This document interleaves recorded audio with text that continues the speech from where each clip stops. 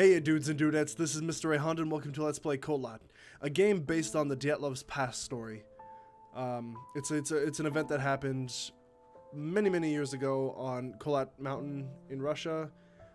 Some weird things happened. It was insane, and yeah. So I think we should just get started anyway. New game. Loading screen. Yeah. Okay, here we go. 56 years ago, Russia, Yes. the northern Ural Mountains. A group of 9 students of the Ural Polytechnic Institute embarked upon a difficult winter expedition to reach the Otorten mountain. Yep. There's actually 10, but one of the girls turned back. According to plan. However, on the 7th day of their trip, the weather conditions worsened. I think. They lost their orientation and were forced to set up a camp on the slope of the mountain called Kholat Siakal. That's it, Siakal. It was their last stop.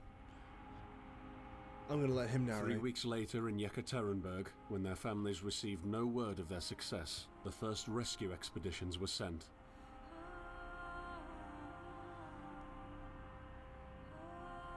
On February 25th, 1959, an abandoned encampment was found. The tent was torn down and covered with snow, with all the group's belongings left inside. Further examination revealed it was cut from inside out. The surrounding footprints indicated the crew had fled the tent. They were barefooted. This suggests a frantic escape, characteristic of people scared out of their wits. 2 sets of prints led to a forested area down the slope. The rescue team found an improvised fireplace and 2 bodies.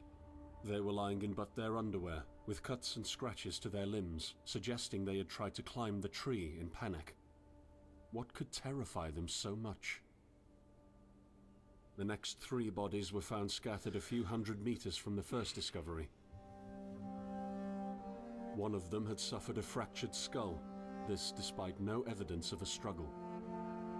That's actually a drawing of the picture that was It took the taken. spring thaw 2 months later to enable the rescue team to find the rest of the victims. The last 4 skiers were found buried in a thick layer of ice and snow. Their autopsies led to even more bizarre findings. All of the bodies had severe internal injuries caused by an undetermined force, similar to that of a serious car accident. No external damage nor bruises were visible, besides a tongue ripped from one victim's mouth and a strange orange skin color. Much speculation arose from these puzzling events. Such theories included attack from the local tribesmen, from an avalanche, or animals. Each theory, however, only served to create more questions. The truth behind this tragic course of events remains unexplained to this day. What really happened? Maybe the answer still waits to be discovered, deep under the snow. Under the snow. Yeah, I'm getting a lot of fluctuating frames from that. Ooh, Act 1. It was going from like 30 to 40 for some reason on a freaking drawing, and now I'm at 50. Oh. This game is beautiful. Unfortunately, I'm going to turn down the graphics, so just a second. Alright, we're back. So I put a little crosshair in the middle just in case I don't know what that is. Okay, so I can zoom in with my vision. Can I run? I can crouch. Even on medium. I'm playing on medium. Again, all I have is a 750 Ti, which is pretty decent considering the graphics that it's working with. And it's not even my computer, so... Anyway. Oh, you can run. Okay, alright. Can't do anything there. Ooh, I'm already excited. This game makes me miss winter. I wish this was released in the winter so it can actually be snowing. I actually just finished playing Monster Hunter 4 Ultimate, the storyline, and at the end of the storyline it starts raining because the Kushala Hour comes in. Anyway, if you don't know what Monster Hunter is, check it out on my channel. It's a really great game, but it's actually raining here now, so I like having my actual real world weather similar to what the games are. That's why I like Animal Crossing. It changes. Where do I go from here? You can't jump. Quite the beautiful game. Oh, wow. So I guess we just go through here. Oh, what's going on over here? That's the train we got off of, I assume? This actually reminds me of The Vanishing of Ethan Carter. Actually, it reminds me of it a lot. I wish there was some sort of notification or... Look at that. Some sort of indication where to go. You know, this is actually the first horror game I've ever played that takes place in a snowy environment. So I'm pretty excited about that, because the winter can be pretty fucking scary. So I'm kind of excited to see what this game pulls out for us.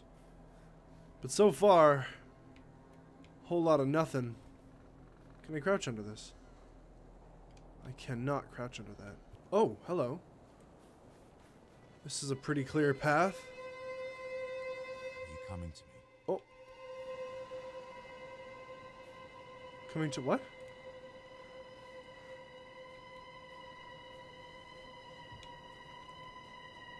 Sorry, I had to fix my position in the chair. This is already pretty spoopy. Oh. Into a cave? I don't know why everything just went black and white. Oh! Oh. In the end, the only thing I saw was a flash. An insufferable burning light. The pain ripping apart my body. I felt it tearing out of my soul. After a while, I was nobody. Nothing. The light went out and I vanished into overwhelming darkness. Right. I welcomed the end with delight. Oh, hello. Found a camp. Press A. I guess to go in the tent. I am right behind you. What do you mean you're right behind me?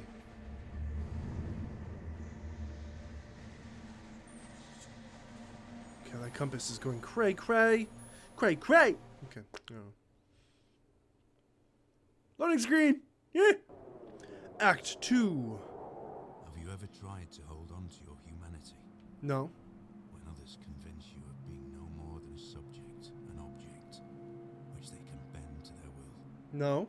When they told you that you were a monster that deserved punishment, and you could really not remember your sins.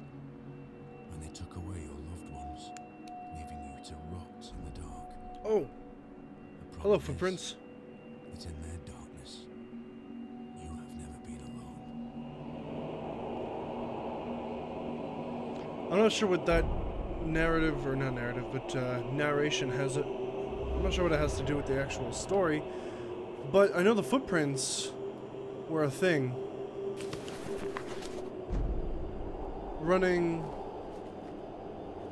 Focus. Flashlight.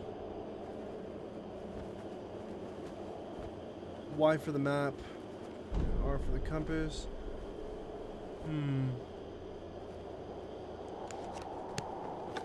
B to crouch. Okay, so I can run like so. Map. Oh, Jesus. Oh my god, this map is going to be insane to traverse. Okay, whatever.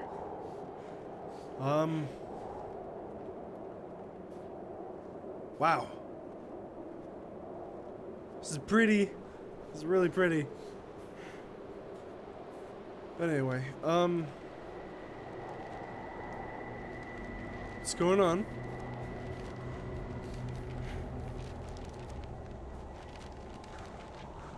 Can I touch this? A page. I set out the moment I heard about the It's all in incident. Russian. I was gonna say I can't read I that. was in the area, so I reported to the unit myself to be automatically assigned to the case. I arrived at Vishai on February the 19th, a couple of days before the Institute's rescue group. While waiting for them, I started asking around to see if anyone from among the locals knew anything about the incident. One of them said he had a hunting cabin in the search region and knew the area very well.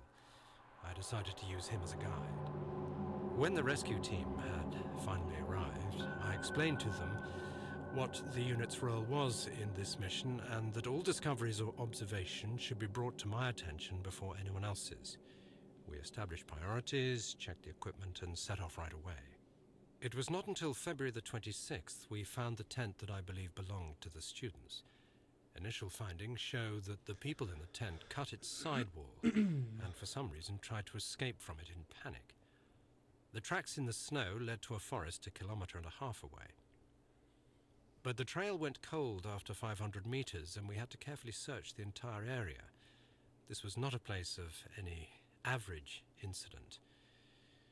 We had shivers crawling all over our bodies because of the atmosphere surrounding us. I was convinced that something more than just an accident had occurred here. I had the feeling we were dealing with something unnatural. Okay. Right bumpers for diary, reports, articles. Alright, we're good. Oh god!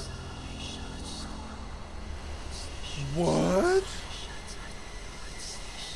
I'm gonna go now. Bye! Thanks, but no that! Okay, hi. Got me. Whoa, hey, whoa. Oh god!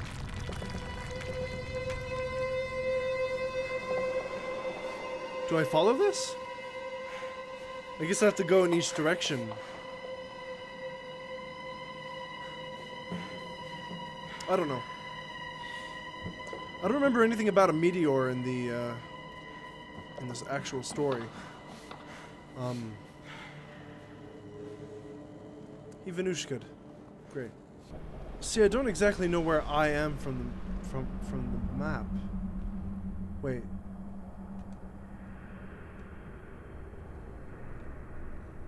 Wait, so I'm not there. Am I here? I don't see a legend.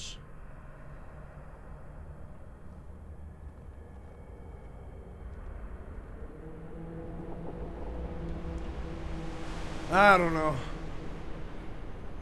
I'm gonna be lost a lot, I can tell that already. It's a stick! Nice!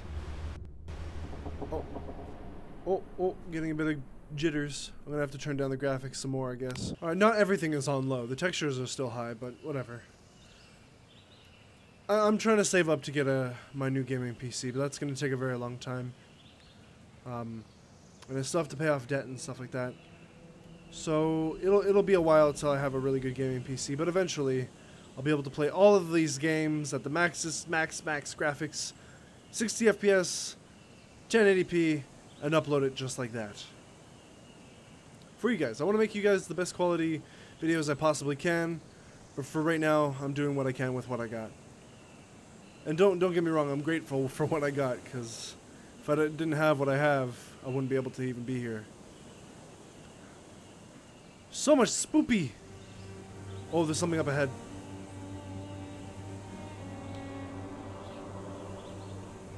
Okay, this is the forest. There's that orange mist crap that me and Vox were discussing what this orange stuff was. Me and Vox were... Or Vox and I were watching the trailer for this game. We saw this orange mist and we had no idea what it could be. I thought it was just really ugly particle effects for fire, but that doesn't seem to be the case.